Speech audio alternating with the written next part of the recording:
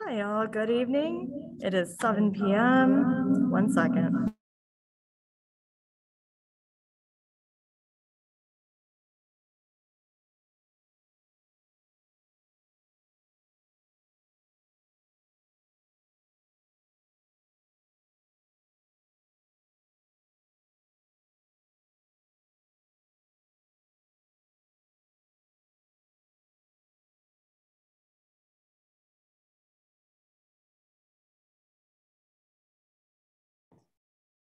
All right, sorry about that. Hopefully all of you can hear me at home. My name is Kate. I'm the Adult Services Programming Specialist here at the Algonquin Area Public Library District. And I'm joined tonight by my friend, local author and historian, Phil Aleo. I'm very excited that we're back in the library. I have some folks here with me tonight. We are streaming this on Zoom and we are presenting live simultaneously. So please be patient with us as we kind of work through the bugs here. This presentation is being recorded. So if you need to leave early for any reason or you want to view it again, you may do so on AAPLD's YouTube channel at your convenience. You're in a Zoom webinar, so if you can't see yourself or hear yourself, it's okay. You'll be able to see Phil's presentation and hear him speak in just a few moments. Very quickly, in just a few minutes, I'm going to launch a short poll to get a feel for how many of you are watching at home. And at the end of today's presentation, there's going to be a short survey. It's 5 questions that pops up on your screen. And I appreciate your feedback. It really helps me plan for the future. If at any time during this presentation you cannot hear Phil or see his screen, please let me know. I'll be here moderating the Zoom, and I appreciate your feedback. We welcome your questions. You're welcome to submit them either via the chat or the Q&A, which you will find by scrolling along the bottom of your screen. So again, in just a few minutes, I'm going to turn this over to Phil, and I appreciate y'all being here tonight.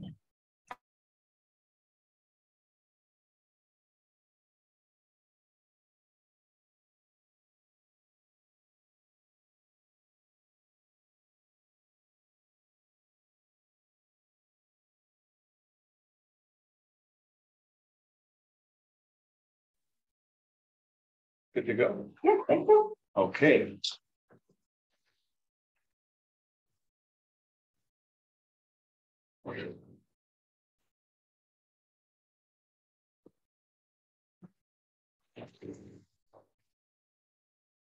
Ready to go, right? Okay. Well, first of all, I want to thank all of you for coming here in attendance tonight. In person, it's good to see some faces in front of me. It's so much easier to talk in front of people than it is to talk into a computer screen and do something totally, just on the internet. So having both you at home watching this as well as the audience here makes us very pleasurable. And just in case you don't know, my name is Phil Aleo. I've been a resident of the Dundee area my entire life, moved here when I was 3 years old. So that's a long time ago, well over 60 years ago. And I love the history of this area. It's been my passion for decades. In fact, if you didn't see it when you walked in, for those in the audience, there's a number of my books in the back table back there, which are available for purchase if you want to see them. But they're there just for you to look at if you want to. But tonight's presentation, the Fox River, its influence on the history of the Fox Valley region.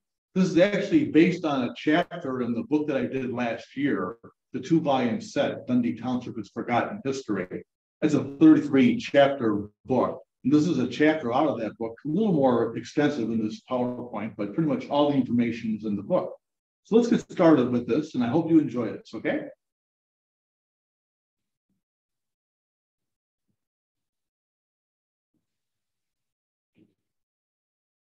Okay.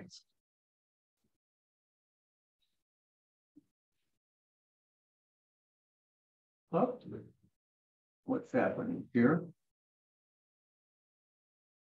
For some reason I'm showing the poll here. I don't want to see that. Yeah.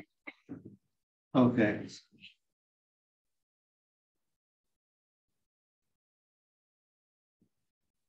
For some reason, when I first started this, happened last time, my clicker doesn't work, but now it's working, so we're in good shape. It always worries me.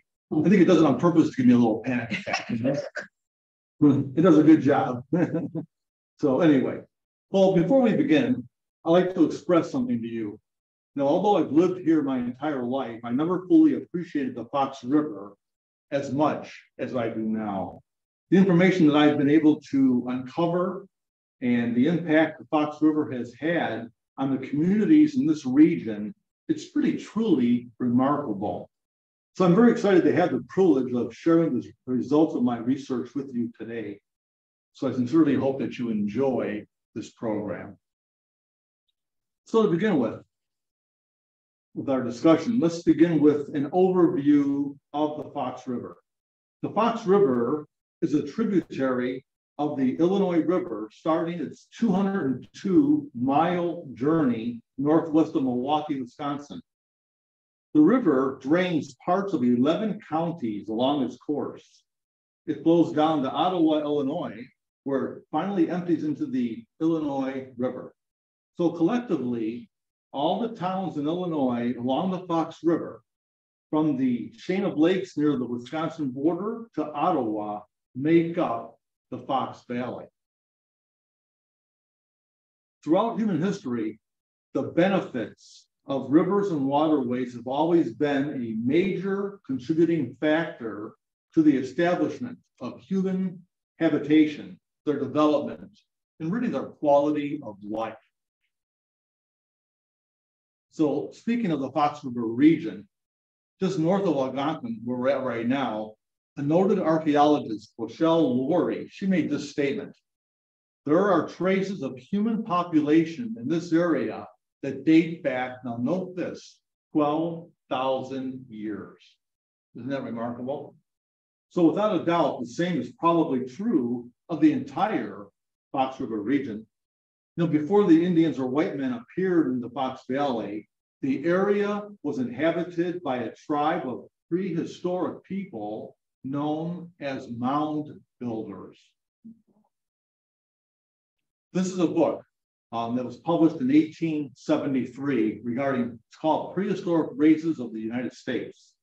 And this book, it dates back to this year, 1873, goes into some great details about this. Here's one of the statements in this book. The subordinate valleys of the Rock River, the Fox, Kankakee, and Illinois rivers show abundant evidence of former occupancy by the mound builders. So these early inhabitants of the Fox River Valley, they had no beasts of burden, such as horses or donkeys or mules. Their mode of travel was largely by dugout canoe up and down the rivers. Therefore, their settlements and their monumental mounds were uniformly located near or upon the river banks. This is a monumental mound we're looking at right now, which is a Thunderbird effigy mound. That's what it's called. And this is located in Galena, in an area called Casper Bluff Reserve. That's about 105 miles just west of here, Galena, Illinois. But this mound, this dates back to 1000 AD. So it's well over 1,000 years ago. And you know, you can't tell the size of this mound from this picture, but look at this. Talking 112 feet across. That is major. I mean, I tried to take this photograph myself of this mound, and I couldn't do it on the ground because it's so big.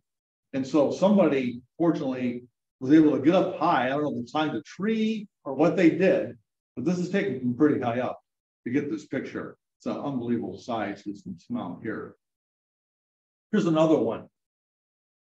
This is called, again, an effigy mound. This is located in Galena. And this mound is in the shape of a bear.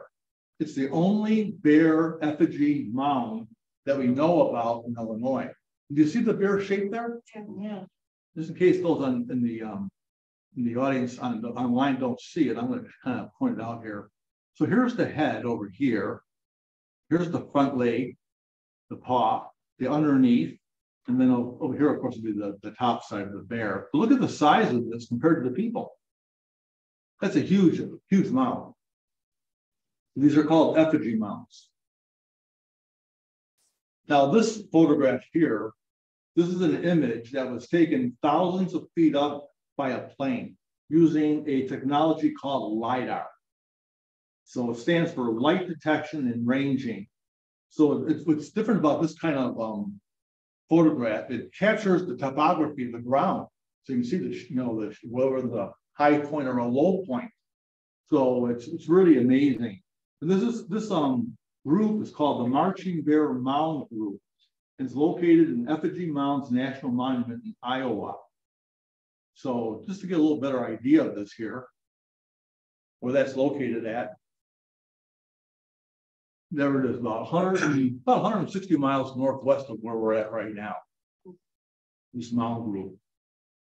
But this is a photograph here taken from the ground. And you see the person to the left standing there?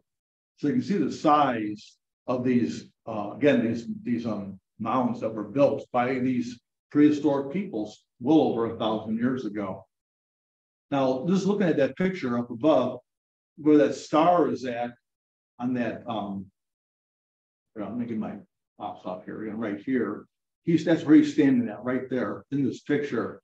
So that means that the photographer was standing right about there.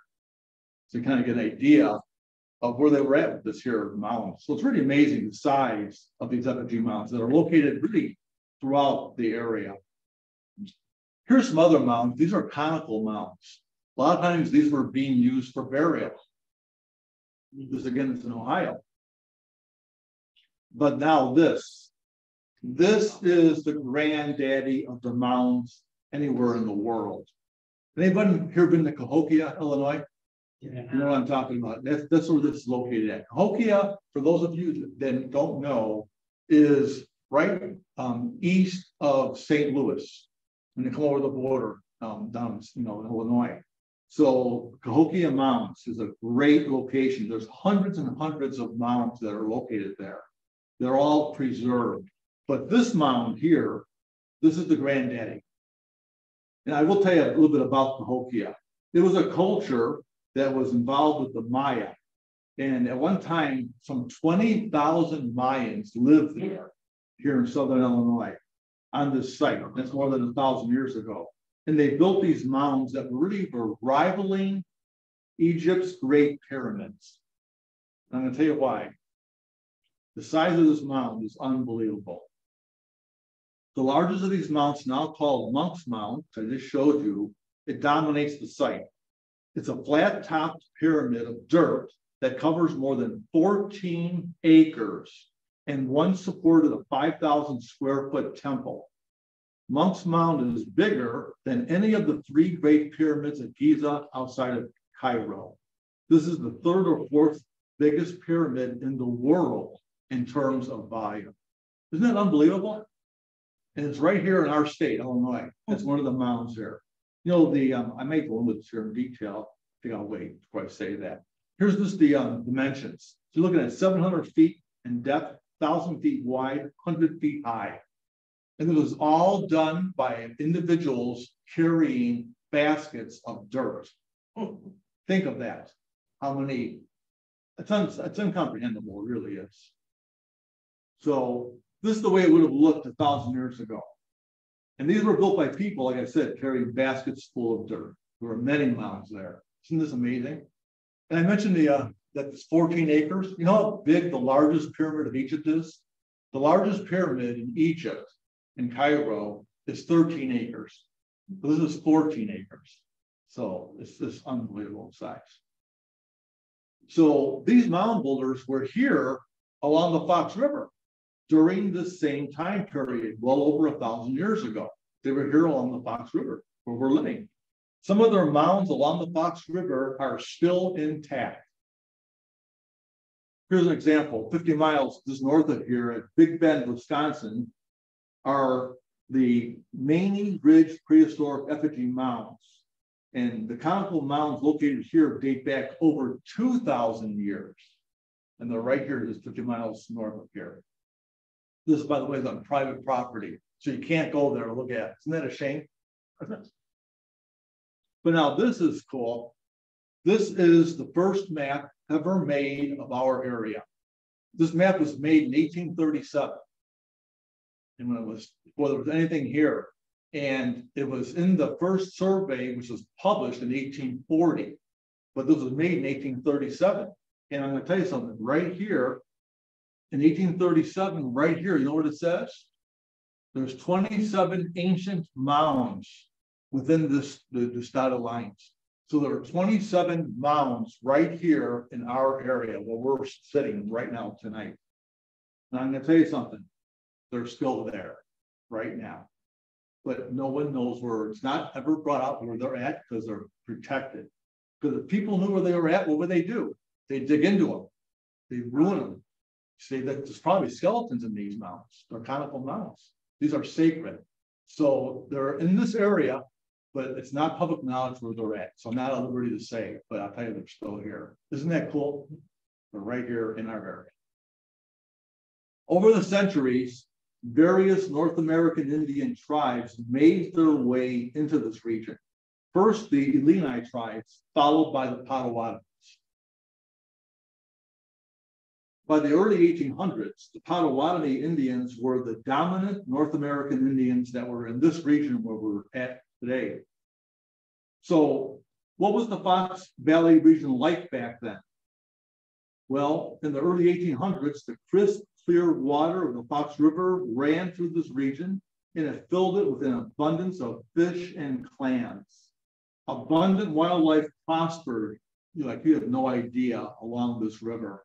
So this book, Illinois in 1818, went into some detail about this. And I should first mention that this book is titled Illinois in 1818, but it was originally written in 1784. No, I'm sorry. It was written, it's called Illinois in 1818, originally written in 1884, but reprinted in 1918. You get that straight? It's Illinois in 1818, written in 1884, reprinted 1918. So the author is speaking about people then alive in or around 1884, okay? So when you read this, this is, keep that in mind. This is for people living 140 years ago. This is what it says. It is difficult for the present inhabitants, those alive in 1884, to realize the extent to which wild game once abounded in the state and the enormous quantities of peltry which were annually exported. The valley of the Illinois River was, at the close of the territorial period, that was 1818, one of the important fur-bearing areas of the Northwest. In 1816, the furs sent out from the various posts upon the Illinois River, note these numbers, included 10,000 deer, 300 bear, 10,000 raccoons, 35,000 muskrat, 400 otter, 300 pounds of beaver, 500 cat and fox, and 100 mink. That, my friends, has been 1 year what they were able to use for their furs. 1816. Note that it is speaking about the trappers on the Illinois River in 1816. These were employees of the American Fur Company owned by John Jacob Astor. That was the first American to become a millionaire, Mr. Astor was.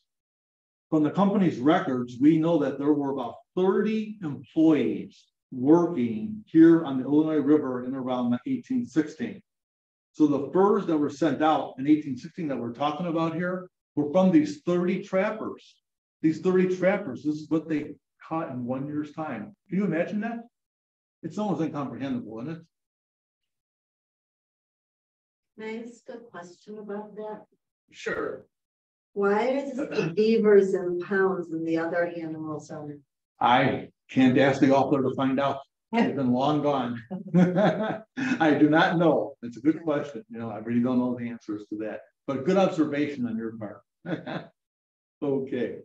So, you know, we're talking here about the Illinois River. Okay. But keep this in mind. The Fox River flows into the Illinois River at Ottawa, 60 miles south of here. So really, it requires no imagination to appreciate that the abundance of wildlife along the Fox River was just as plentiful as it was 60 miles away. You know, just another piece of water. So this is the kind of animals that were around at this time, even along the Fox River. So keep in mind that there were only limited traders, pioneers, and miners in Illinois at this time. in 1816. We didn't even become a state until 1818. And you know what the population was of the state in 1818? 35,000 people. That was it when it became a state. And they were located south of here, way south of here. The population making up the 35,000 inhabitants in 1818 were located in southern Illinois.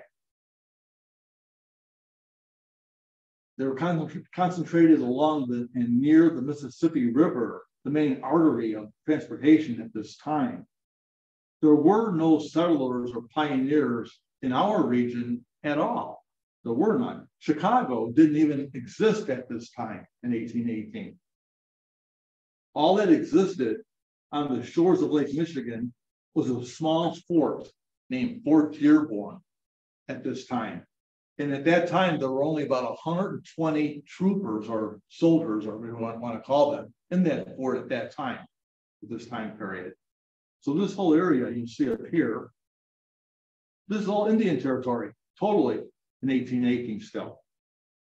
Fort Dearborn was over here. There were a couple of miners. There were miners, of course, in Galena as well at this time, but otherwise it was totally open territory. This is a model of the original Fort Dearborn on Lake Michigan that was built in 1803. This is how it looked. It was pretty small. This is a drawing of Fort Dearborn on the bank of the Chicago River. How it would have looked. This is Chicago today. Can you believe it? Big difference, isn't it? This is cool. This is a map from 1812, and that star that is brought in, that shows the location of the fort. So it's about 50 to 100 yards from the outlet to Lake Michigan. But there was nothing other than that fort in this whole area. It was totally open. Regarding the Fox River, one of the earliest reports of this region dates back to June of 1823. That's when a U.S. Army exploring party crossed the middle of the Fox River.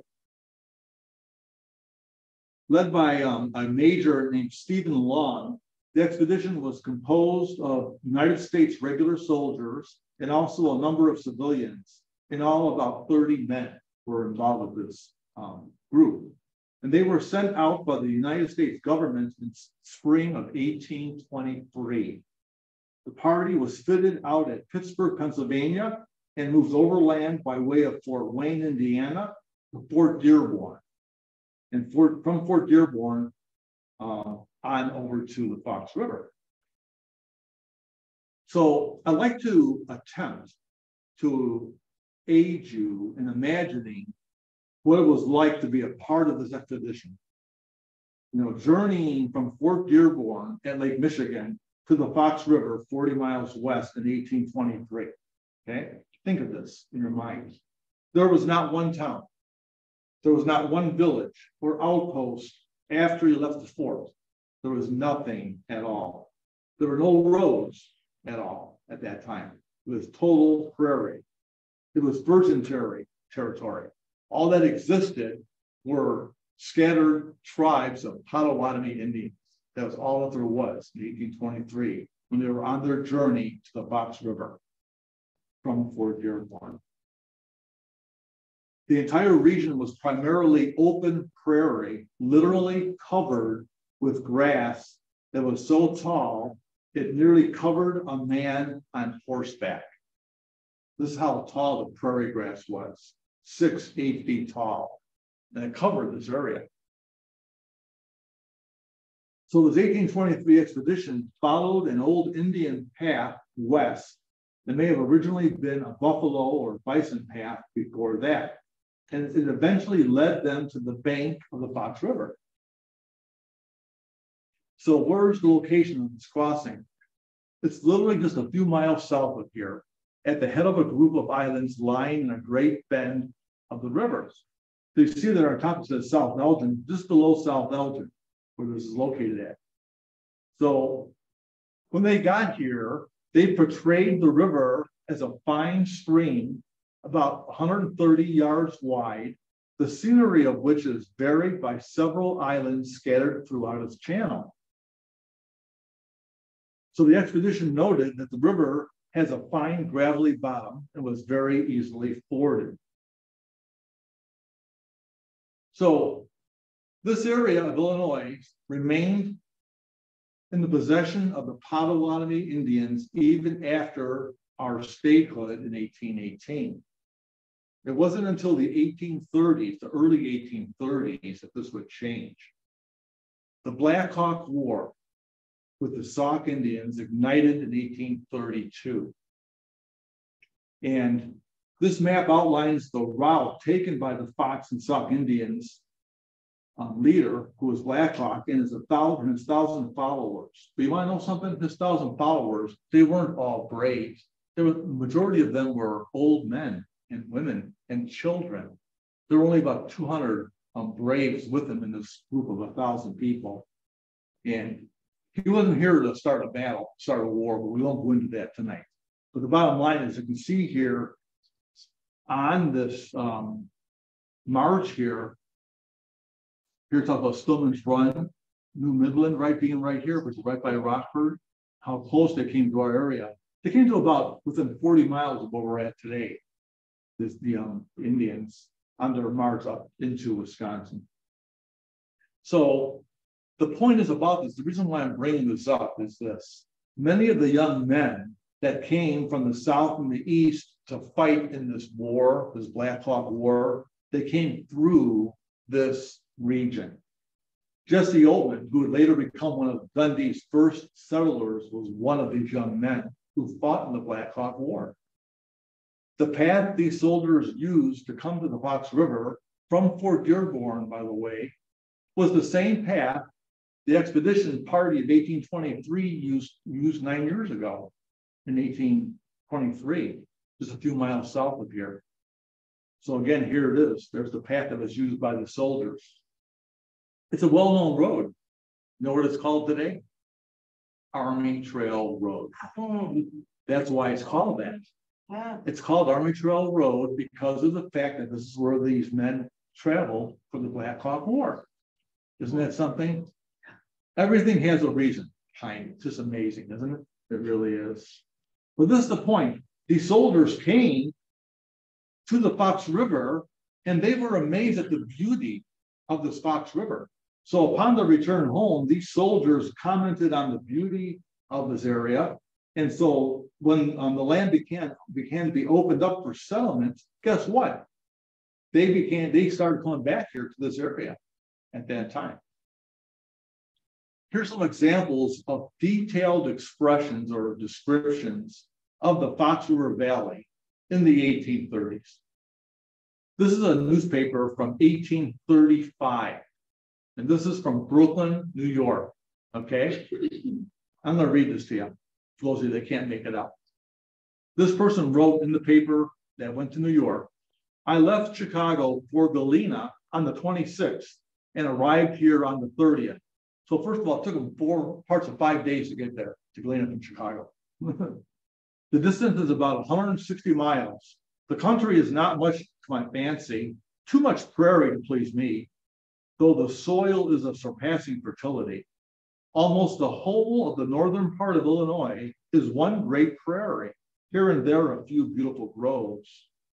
There are some fine rivers, and indeed the rivers and streams generally have a splendor and gorgeousness of beauty, which I have never seen elsewhere. Fox River, which flows into the Illinois, is one of the most beautiful I ever saw. Isn't that something? Another example, 1833. The prairies are covered with tall grass and beautiful flowers, and the whole together is beyond description. You have to understand something. People out east have never seen a prairie. They had no idea what a prairie looked like with these tall grasses. It only was here in the Midwest. And we don't know today either, because it's all gone. The prairies are gone that used to be here with the tall grasses that stood 6 to 8 feet tall with roots just as deep. They were unbelievable. So they were describing this to their friends and families back east. Another example, 1837.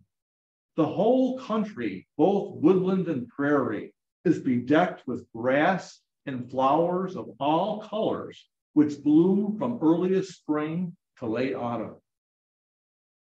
Another one, the view of the prairie as it stretches off before you often appears like a perfect flower garden. Isn't that beautiful? They're 1839. Everywhere, the ground was covered with luxuriant grass and with beautiful flowers that still were in full bloom. And one more, 1840. I was in the midst of a prairie. A world of grass and flowers stretched around me. Acres of wild flowers of every hue glowed around me. What a new and wondrous world of beauty. What a magnificent sight. These glorious ranks of flowers. Oh, that you could have one glance at their array. Isn't that amazing? This helps you to think of how beautiful this area that we live in today was when it was still in its pristine natural state. Please. Do you know the descriptions, were these coming from men or women? You know what? I think it's coming from both. I don't state here who they were, but I think from both. Some of these here are from the way that they describe things. Of course, back then people were more descriptive than they are today, too, But I think it still was from both. I really do. But I can't verify that for a fact now. I don't remember. Okay. So anyway, this is the point. It's easy to understand why people desire to make the Fox Valley their home. By signing the Treaty of Chicago in 1833, the Chippewa, the Ottawa, Potawatomi Indians, they relinquished their claim to Northern Illinois. They gave up 5 million acres of land, 7,812 square miles they gave up. And this triggered a flood of white immigrants, which started in 1834. This is what took place. All the choice timberland and bordering prairie in the Fox River area was claimed even before the last of the Potawatomis were removed in 1836. These newcomers were called squatters. They could stake a claim, but they could not yet own the land. The area had not yet been surveyed and offered for sale by the federal government. So these early settlers included the founding fathers of this region. The Giffords, would become Elgin, the Oltons in Dundee, the Gilliland and Cornish families in Algonquin, as well as the Carpenter family who would found Carpentersville. All of these pioneer families arrived here along the Fox River in the 1830s. So the very first pioneers to make the Dundee Carpentersville area their home was a man named Jesse Newman and Joseph Russell. They had left LaPorte, Indiana, and were out prospecting, looking for a place to discover that, as they would say, pleased them the most. So the two men arrived here in October of 1834, okay? They pitched a campfire at a site overlooking the beautiful Fox River. They were in awe of the beauty that they beheld overlooking this river. The book, History of Kane County, 1908, provided additional details regarding their arrival. Under the subtitle Dundee Township, this is what this book says. Although they were but prospecting, they did not hesitate, but at once staked a claim. And in April 1835, meantime having gone back to Indiana to get their family, they took possession and were the first of as fine a class of pioneers as has honored any locality by their settlement.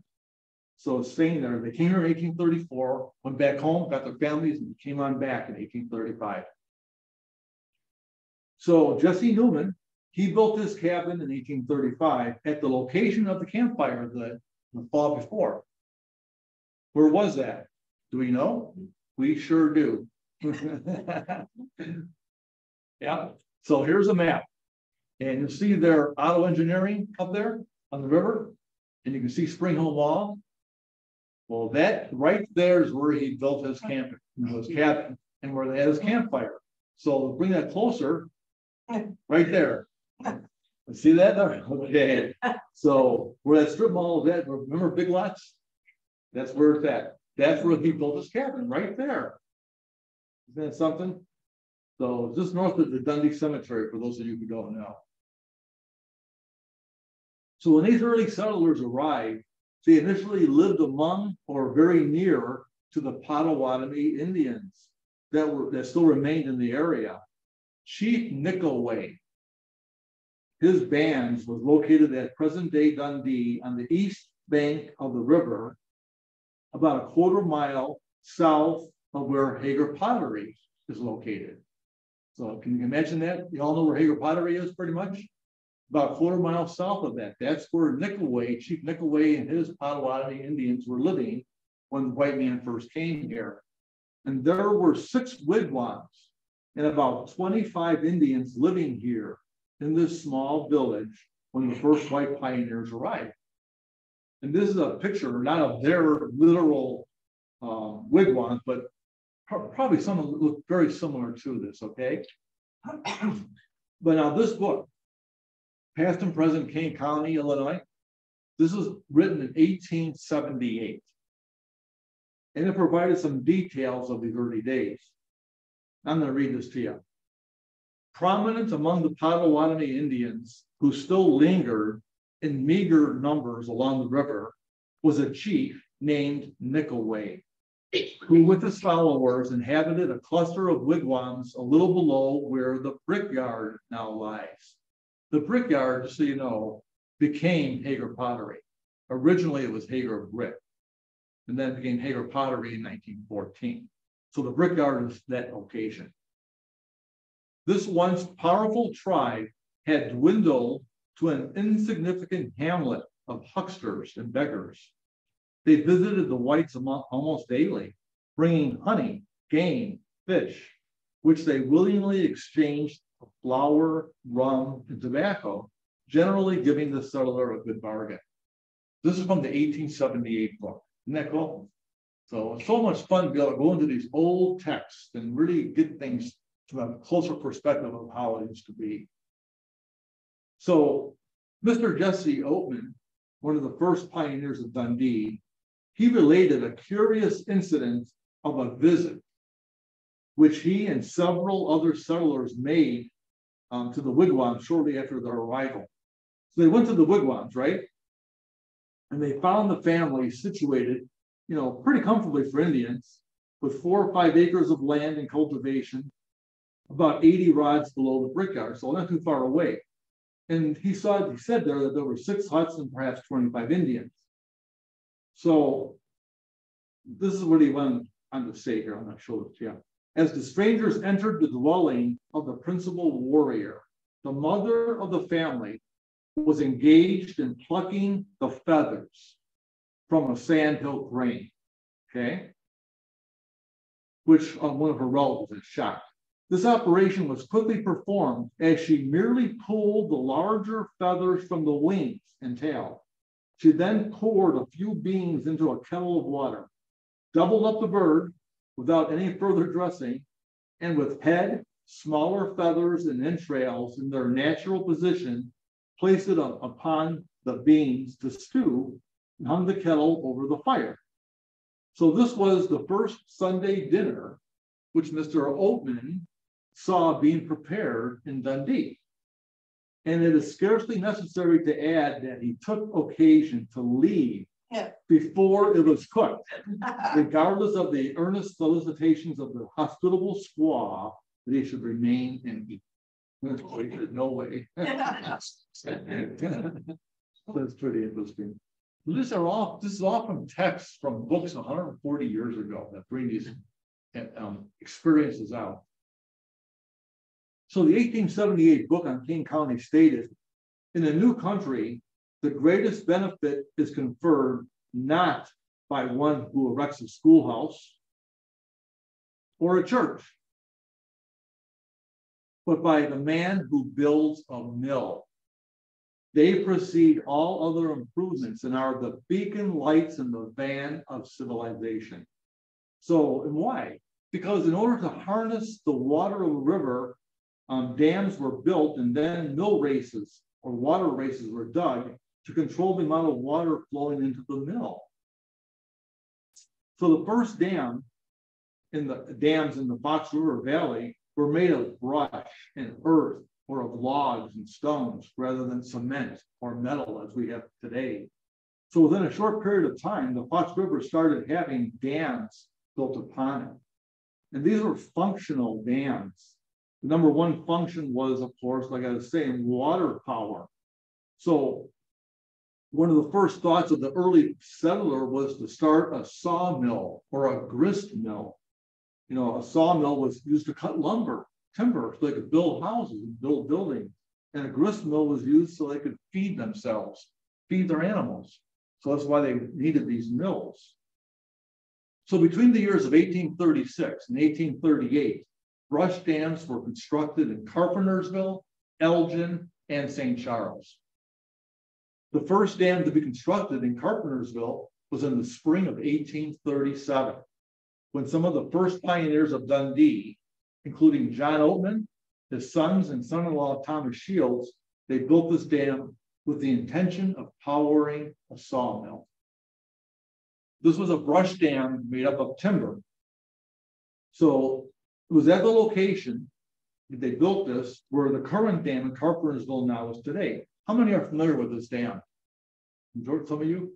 It's still there right now, but I'm gonna tell you, if you want to see it, you better see it soon. It's going away. It's gonna come up, it's gonna go away this year.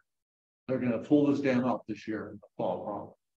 So, which is actually a good thing, according to what I've been told. Okay. They're gonna pull them. No. Algonquin will stay forever. And the other ones like St. Charles and other ones, I don't see them pulling them out for a while yet. But some may be pulled, but the one in Algonquin will never be pulled because it's necessary for keeping the water level where it's at because of the boating above the river. So, but that band, I was doing some research on that, and that the Algonquin, I could be wrong, but from what I found out thus far, that dam in Algonquin was not built in the 1830s. It wasn't built until around 1903 or 1906 or something like that. That's what I read. Now, I'm not sure if that's accurate, okay? But the dam in Carpentersville, that was a functional dam being used because most dams were built for power, okay? So the dam in Algonquin, I think, was built later, but I'm not positive in that topic yet. But focusing on this dam, the one in Carpentersville, it's a beautiful dam. This picture, I took this picture of myself a couple of years ago. But this is how it looks. So this is how it looks today. But the one that they built in the 1830s didn't look like this. It looked more like this. That's a brush dam. So that's what closely what it would look like at that time. So when they built the dam, they just don't build the dam. They build a race along with it. A mill race, it's also called a water race.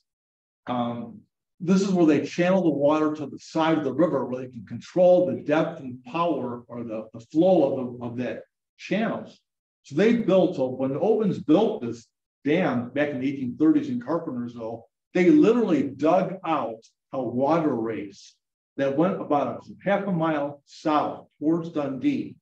So for those of you who are familiar where the cemetery is today, it's almost down to that point where they dug out from the dam this race, this channel that to control the water. So that's where the first mill was located at. It was a mill for cutting lumber at that location below the cemetery today. So once they got this completed, they erected a sawmill and they commenced converting the surrounding black walnut forest into lumber. So the Fox River was a resource not just for power, but also for food and travel. As Carpentersville and Dundee were developing, Algonquin, Elgin, St. Charles, and Aurora, they all were just at the same time. So transportation, this was a topic of interest between the hamlets that were quickly growing in size. This article, I'm going to read this to you. This is from 1838. This is the Milwaukee Sentinel, March 27th, 1838, and it ran this article entitled Steamboating or Steamboat Meeting. So it says the citizens of Fox River Valley held a meeting in McHenry. Their purpose? To take into consideration the ideas of building a steamboat to run on the Fox River. They were looking at a steamboat that would run from the village of Elgin to Rochester in Wisconsin Territory. It went on to say, the importance of navigating the Fox River by steam power was duly considered, and those in attendance were unanimous with the objective of constructing and running a steamboat.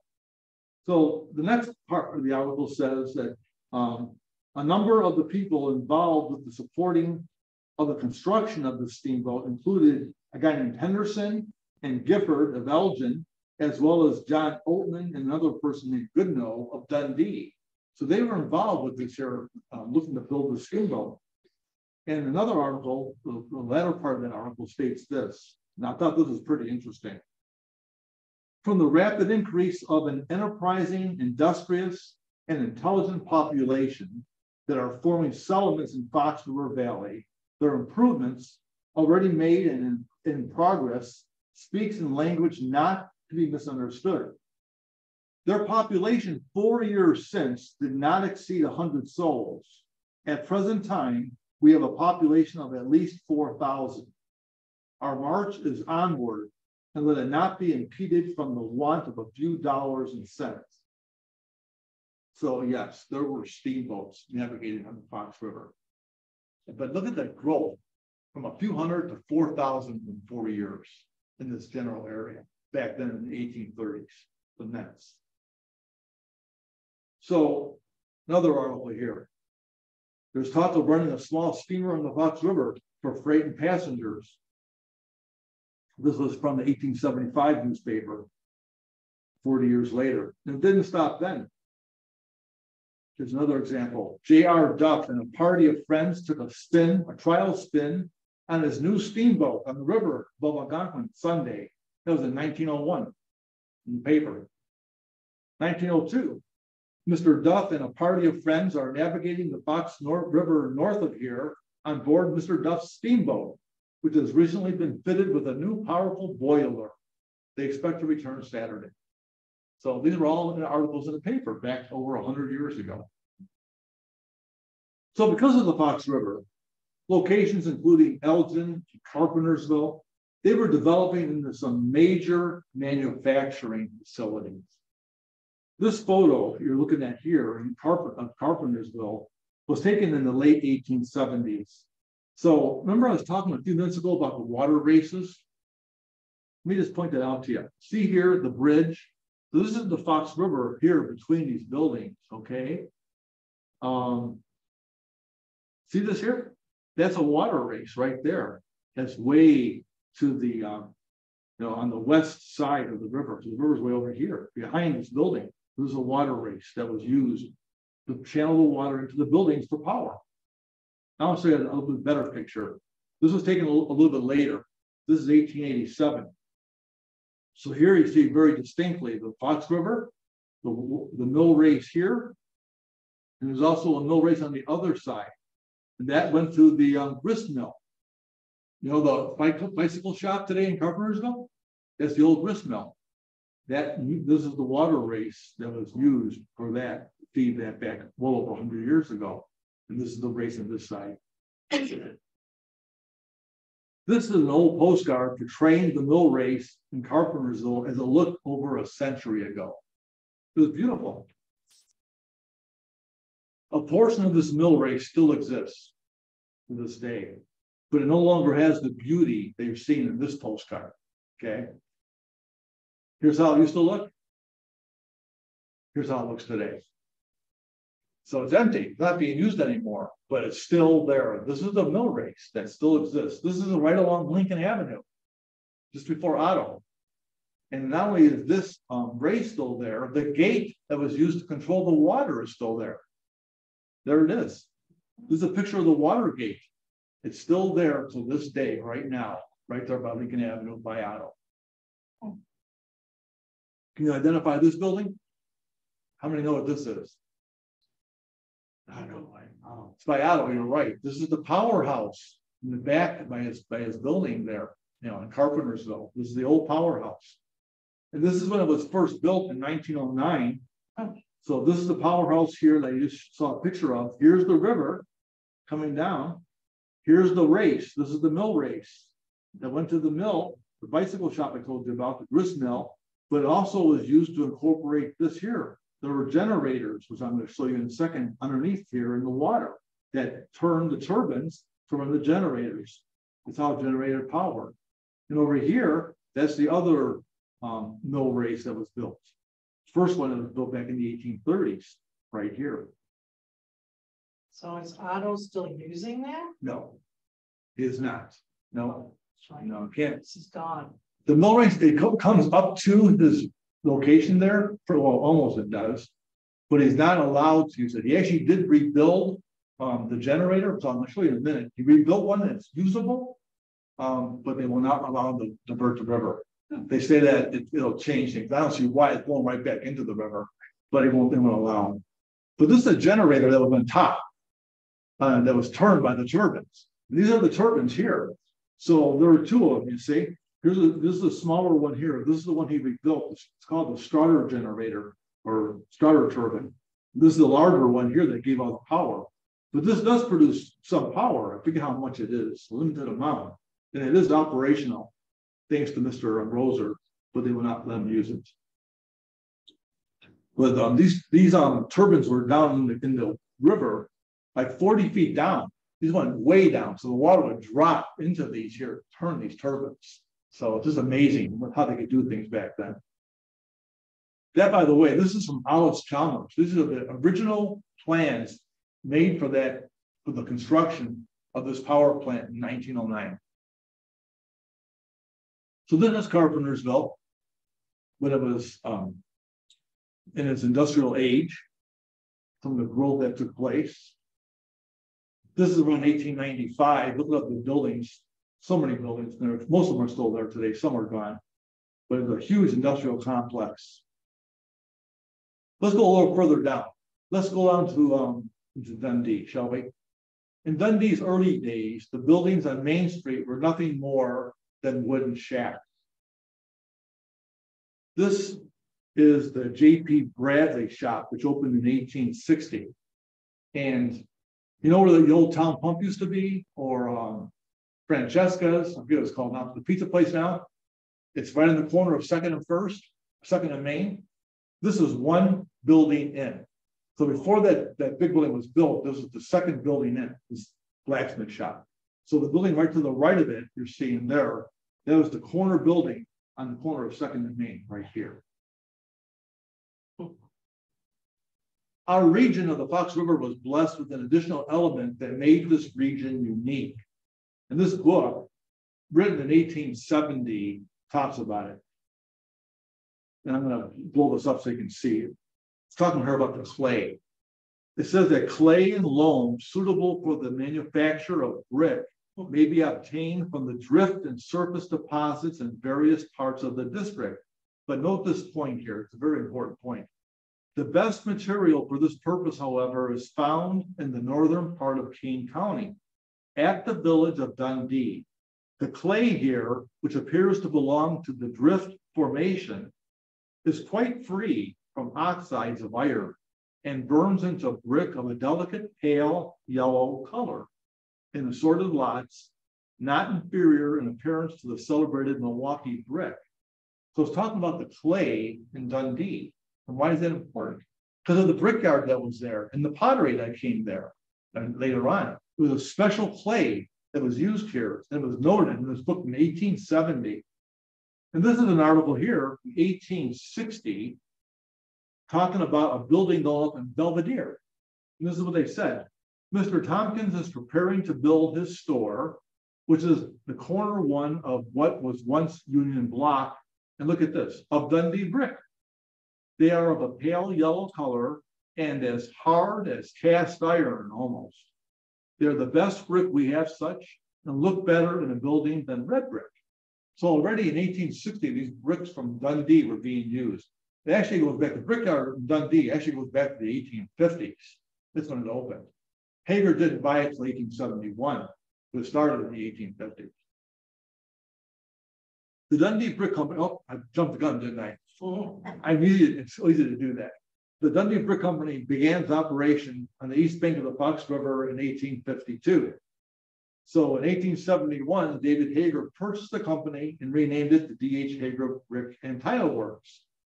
Here's an actual advertisement from 1897 talking about some of his products.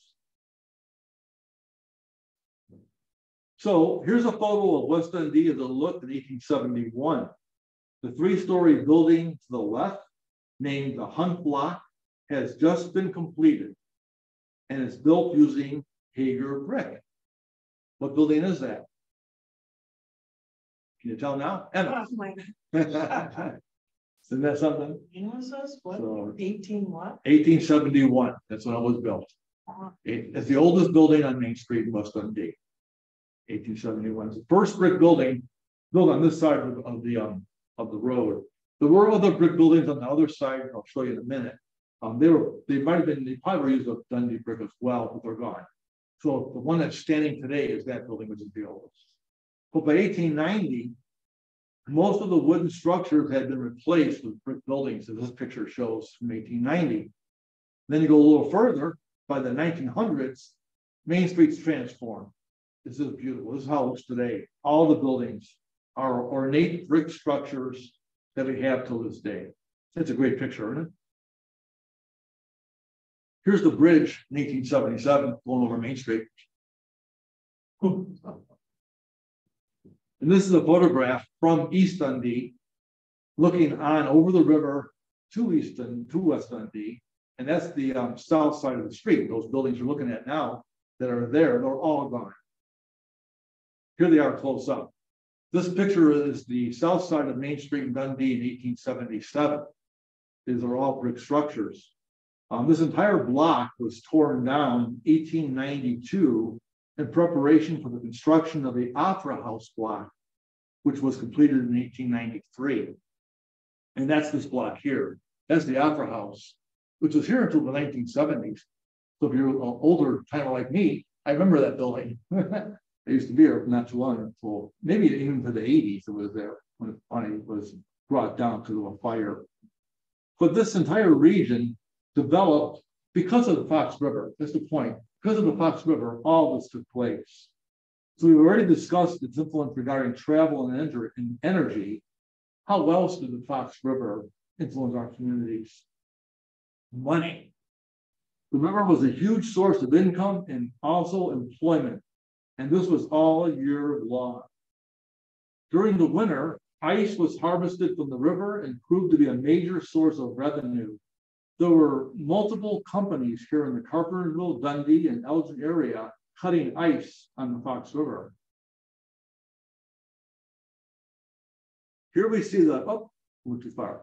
Let's see here. Let me go back. Okay. We're good. Okay. Here we see the Dundee Ice Company wagon. And this is located on the corner of First and Main in West Dundee. So companies such as Swift Foods built huge ice houses here in Dundee along the river. Ice was used during the summer to maintain their huge meat production interests in the Chicago stockyards. Remember Swift Foods? So they were in the stockyards. They cut ice right here in Dundee and Carpentersville. And it's just amazing what they were able to do. Here's an article talking about the construction of their ice house. The new ice house now in the course of erection in Dundee, look at the size, 300 feet in length, 115 feet in width, and 30 feet in height. It's a 34,500 square foot building. This is back in 1880, they built this. Here in Dundee, actually right about, in Carpentersville. Another article, this is from 1882.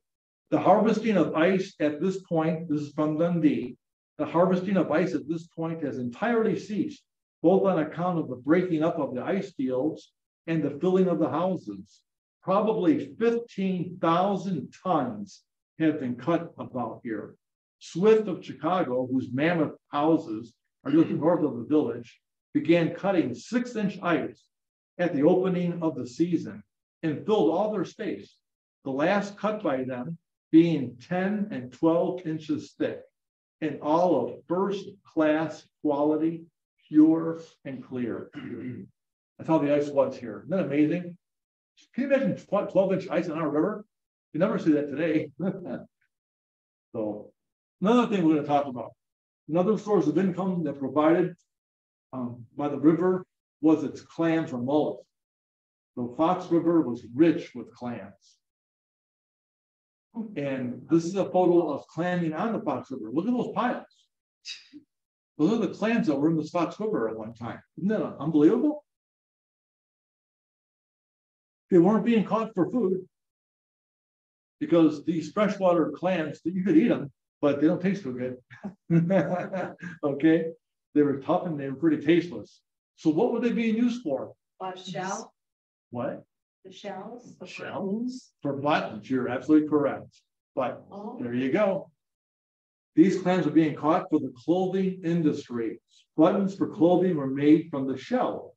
So North American freshwater clam shells are lined with an iridescent mother of pearl layer, perfect for making beautiful and ornate buttons. So here's a photo of one of the mother of pearl button factories in Iowa, Muscatine actually, which is the capital of button manufacturing in the US. You know how many buttons were made in this country? In 1916, the United States was producing close to 6 billion buttons a year from these clamshells. Isn't that crazy? So it's really unbelievable. Each button cut or stamped from a clamshell, such as the one displayed. Look at that clamshell close up. There's 8 holes. So they got 8 buttons out of this one half shell alone. That's how they did it.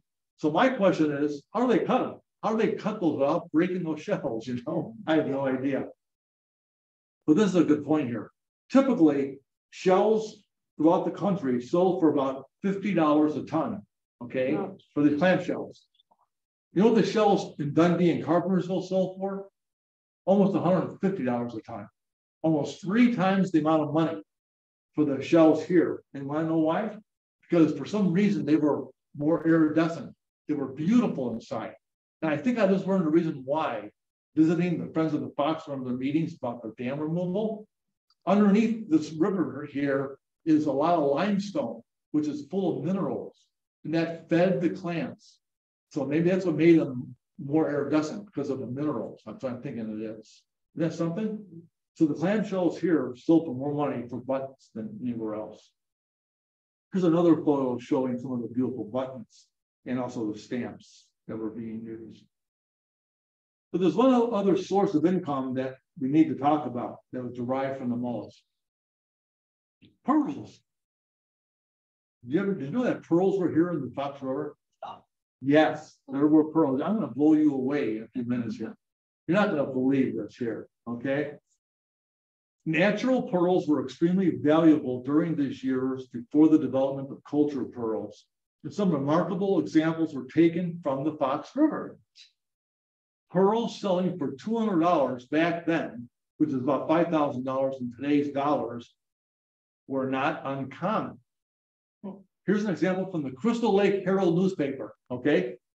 Stories of large, beautiful pearls found in the shells of Fox River clams have been numerous since the local camping season started.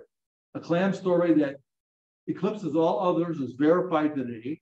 5 boys will receive $60 within the week for one jewel they found.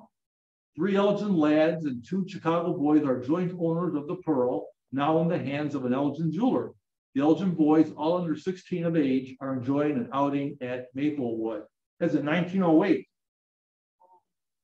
That is $1,850 today. Isn't that crazy? Another example, 1911. Reports of valuable pearls found in the Fox River continue to come in. Hilton Smith, who was collecting clam shells above Dundee, found a pearl one day last week, which he believes is worth several $100s. Oliver Few of Elgin, a streetcar conductor, had been in the water only a few minutes and had opened an even dozen of clams without even finding a slug one day recently, when luck favored him as he cut into the 13th clam. a perfect white pearl weighing more than 11 grains rolled out into his hand. Interested in knowing the value on the pearl, he went, to the jeweler, blah, blah, blah. The bottom line is, he was offered $200. He did not take it. That is $6,000 today, that pearl. The 1911 article in the Record newspaper reported that some $2 million in freshwater pearls were being harvested in Illinois annually, with inflation at $60 million today. Isn't that crazy? So are there any clams left? There are some, not like they used to be. But this is going to blow you away. This one here, the most valuable pearl ever found on the American continent was found was brought into Chicago. I'm sorry again.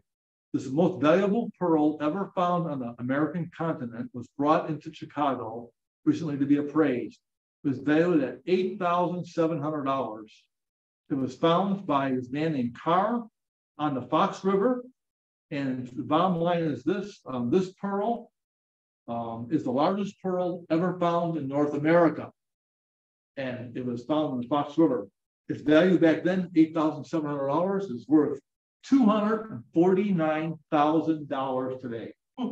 That was found just about, what did I say, 30, 40 miles south of here. Is that crazy? Anyway, one last example that we're going to go into and then we're completed. And that is how the Fox River influenced our area. And that is regarding the history of our nation. Because of the Fox River, this nation is changed forever. I'm going to tell you why. If it wasn't for the Fox River, it's doubtful that Abraham Lincoln would have ever been our 16th president. Why do I say that? The reason, Alan Pinkerton wouldn't have been there to foil the 1861 assassination plot when Lincoln was on his way from Springfield to Washington to be inaugurated. Why? How many are familiar with the movie classic, It's a Wonderful Life? I bet everybody is. Isn't that a great movie? Well, remember when George, in desperation, jumped into the water to end his life? But the angel Clarence saved him. George told him that he wished he had never been born. Remember that? So Clarence decided to show George how life would have been had he not been born. Bailey Falls would never have developed. Instead, he was shown that Pottersville, with its unsavory elements of mankind, abounded. He learned that he wasn't there to save his brother, Harry Bailey, when he broke through the ice at the age of 9. And because of that, Harry didn't save the men on the transport and get decorated with the Congressional Medal of Honor. Just as George Bailey wasn't there to save his brother, Harry, if the Fox River didn't exist, Alan Pinkerton wouldn't have been there to save Abraham Lincoln in 1861. Why? Because Alan Pinkerton wouldn't have ever hired the head of his female detectives, Kate Warren, in 1856, who was instrumental in foiling the president-elect Lincoln assassination. Why? Because the Pinkerton National Detective Agency wouldn't have been founded in 1850. Why? Because his career in law enforcement would have never begun. Why? Because Pinkerton never came upon a counterfeiter's hideout on Bogus Island, located on the Fox River near Algonquin in 1843. Why? Because if there was no Fox River, he would not have been looking on the island for tree saplings to use in his Dundee business of barrel making, cooperage. So the events that occurred to Alan Pinkerton here in Dundee on the Fox River in 1843 started the chain of events that led to him saving President-elect Lincoln in 1861. So in reality, without those events, Alan Pinkerton wouldn't have probably continued as a cooper, or he would have continued as a cooper for the rest of his life. He would never have become a detective. He would have done what he did his whole life, making barrels. That's what he was doing. So yes, the Fox River has definitely influenced the history of the Fox River region and yes, the history of our nation. In fact, to take it one step further, we can say without a doubt, if the Fox River didn't exist, we wouldn't even be sitting here today. And why? Because there would be no Carpentersville, there'd be no Dundee, there'd be no Elgin or any other town along the banks, because it wouldn't be here. So the Fox River is alive, beautiful, majestic, and truly the lifeblood of our community. Thank you.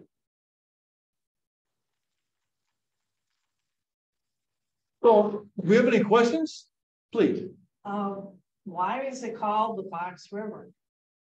It's a good question. And no, I know the answer to this here, but I'm not gonna be able to bring it to my mind. The Fox River, I mean, why it's called that. It's and actually it's called something different, but I just let me, oh boy. The Indian sock fox? Well, no, I don't think so. I think it's something else. But I can't remember what it is. I'm sorry. I don't remember. I have two cells working up here. So anybody else? Any other questions? So did you enjoy that? Yeah. Good, good. Well, I enjoyed doing this. Thank you all. Okay. Thank you. Thank you. Okay. So, interesting stuff, huh? Very. There are lots of fans on Zoom as well. I'm gonna say a quick goodbye to them, so I'm gonna turn your mic off and turn my mic off now. Okay. You know, talking about the mountain, did you ever hear?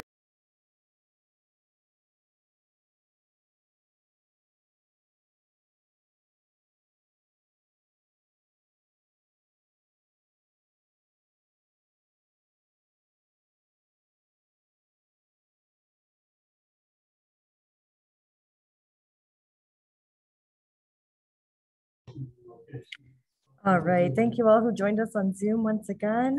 At this time, we're going to go ahead and end the webinar, and you'll see just a short survey pop up in your Zoom client. It's 5 questions. I appreciate your response, and I look forward to seeing you all soon. Have a good night.